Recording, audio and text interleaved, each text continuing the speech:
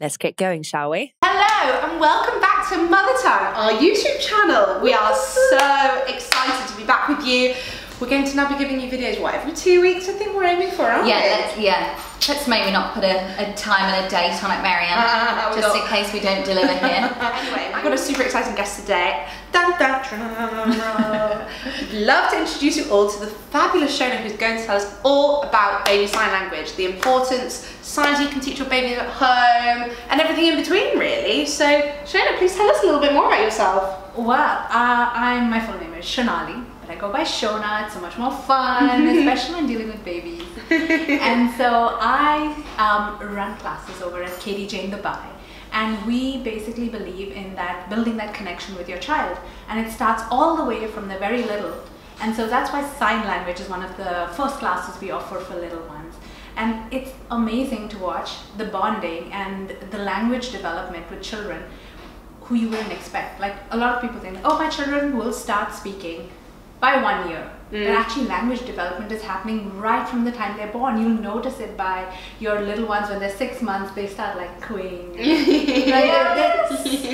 language, they laugh back at you when you say something. So language is all of that. It's not only expressive, it's also receptive. It's understanding language.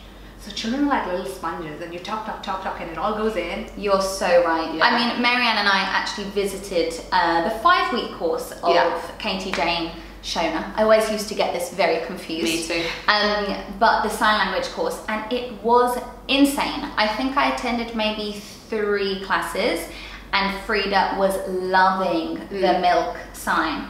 And still to the day. We were big on sleep. You were big on the sleep one. So yeah, weird how different babies pick up different things. Yeah.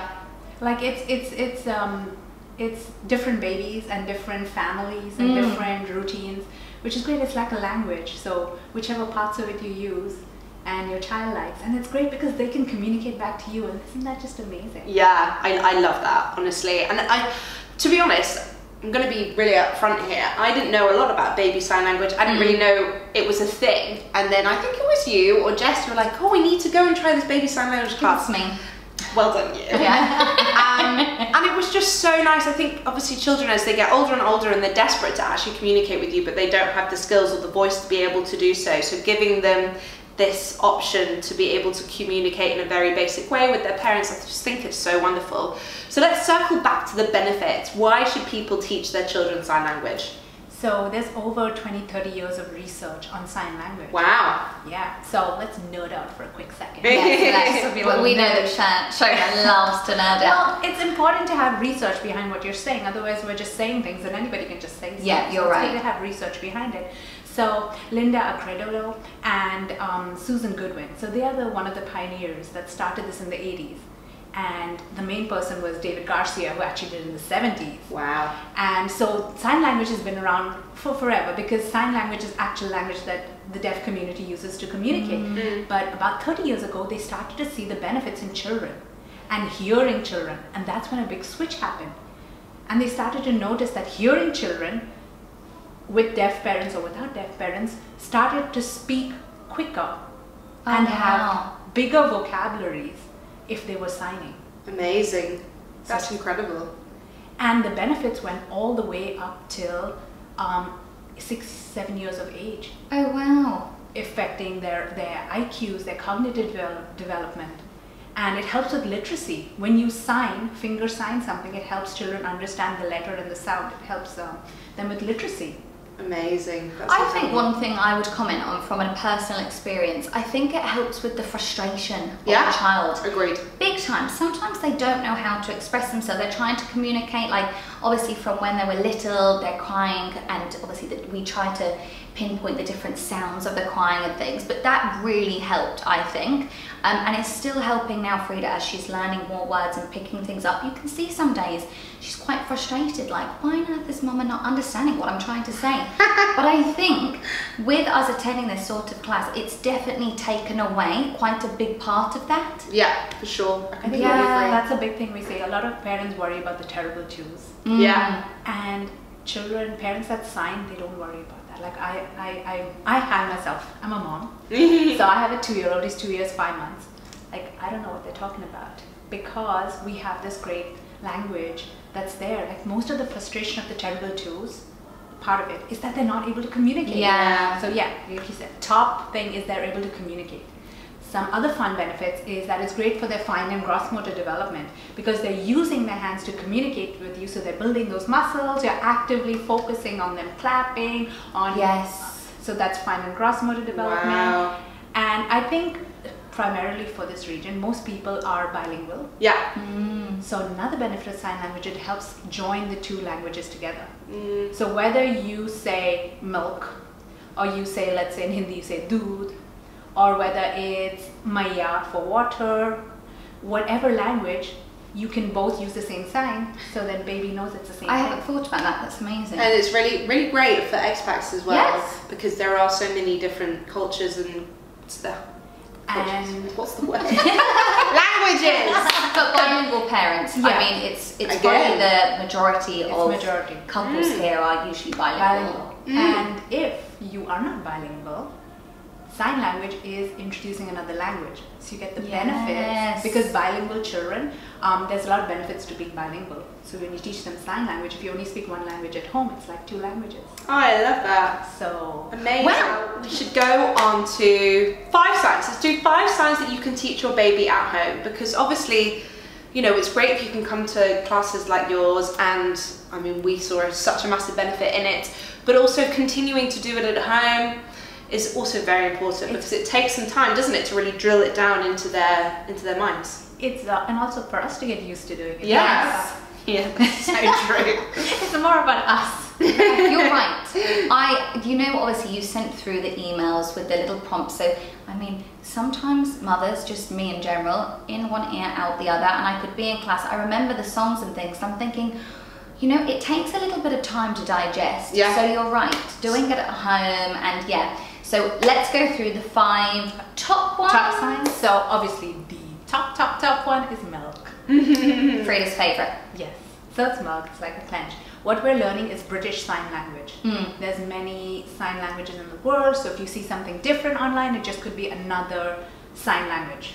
Okay. So we have milk. Milk. Milk. Doesn't matter which sign you use, just consistently use that sign. Yeah. Amazing. And then around 6 months, we're starting to eat. So Yes. eat, it's like that. So it's like a bunch at the side of the mouth. Outside of the mouth. Side of Okay. the mouth. So Like I a was little always hamster. like, Yeah, me too. But yeah, in the think I hamster was cheek, hungry. basically. Or just my hamster cheeks. It's kind of gesture. So we have eat. So eat. You could also use it for breakfast. Yes. Ah, okay. You know, All meal times. meal times, lunch. whatever. Because that's the other thing. It helps them understand it's all food. It's all Yes. eating. Yeah, okay. Then we have, let's do water, because we introduced water. Yeah. So like drink. Water. Yeah. If you want water, you can Or say wine, water, yes. drink. Water, wine. Mummy's wine, baby's water. Sure. So this is the sign for drink, but you could use it for different things. All right. So we have milk, food, drink. Now, how about we do Sleep. The one we love. My favourite. When I'm usually like, it's sleepy time, Rafa, go to bed. Please. Well, we need to utilise these nap times so much. I know. It's like such a beautiful moment when they let you know they're sleeping. Yes. I had a friend actually, she was big on the sleepy one, and so from a very young age she was like, sleepy time, and then as I think he was 1 year old, he would then be like, Mama, well obviously not say Mama, I'm sleepy, Yeah, but but- he'd just be like this, and she knew, and I just thought that was Lovely. the most glorious thing in the entire world. So that's been a big one in our household. Yeah. So sleep is like this, 2 hands to the side. Of course, this is hard for little ones to do because your hand crosses over. Yes. So you might see them just put one hand like this. So when they first start signing, it may not really look like signing, just kind of like the hands kind of moving. So look for those signs because it's not going to be know. precise. So cute, isn't it? I know. And the final one, I love you. I just think it's so Yeah. beautiful and so nice for Super you to cute. say it to your child and to say it back to you. Because we don't only want to do signs that are basic needs. Yes. We also want to do signs about love and Yeah. comfort. So we're going to do I love you. So that's I, love, and you. I love you. Oh, that I love was it, a Karen. Sure. I'm just trying to share the love around here, but it's alright. Marianne's all about herself. I'm keeping it all for them, actually. Oh, okay. Yeah. Sure. No, I love that one. And I just want to say 3 really important rules when you're signing. Yeah. The first thing is always say the word when you sign it, because we are joining speech and the sign. Yeah. So we're building speech. Our goal is spoken language. So always say it. And the second important golden rule is say it within your baby's line of sight, behind them, or so make sure they can see you. Yeah. And the third one, okay, this one is the most important, guys. Okay. Oh, have fun! Yay! I was literally like, oh my gosh, I don't know what to do. I don't know what the matter is. Oh, amazing. That's amazing. incredible. Shona, thank you. Also, make sure your husbands know the signs. Yeah. I would also say that's a good one. Or your partner, for example. Or if you have help in the house, it's also really important to all try and be implementing the same thing, right? Completely. Absolutely, because the more people using it in the more different circumstances, the quicker. It's like any language, the more you talk in context, the more your child's going to pick up language and signing. I love that. And Shona, can you just tell everybody where they can find you on maybe Instagram if they come to you with any other questions that they might have? 100%. You can look for us at Katie Jane Dubai. So that's Katie Jane, Jane, Dubai. Perfect. And as always, everyone, you can find us at We Are Mother Tongue on Instagram. And please do feel free to give us a big thumbs up. Give me a thumb, Elle. Give me a thumb. We like this episode. Or subscribe. And that's it for today, guys. Until next time, thank you so much for tuning in. We'll see you soon. Bye.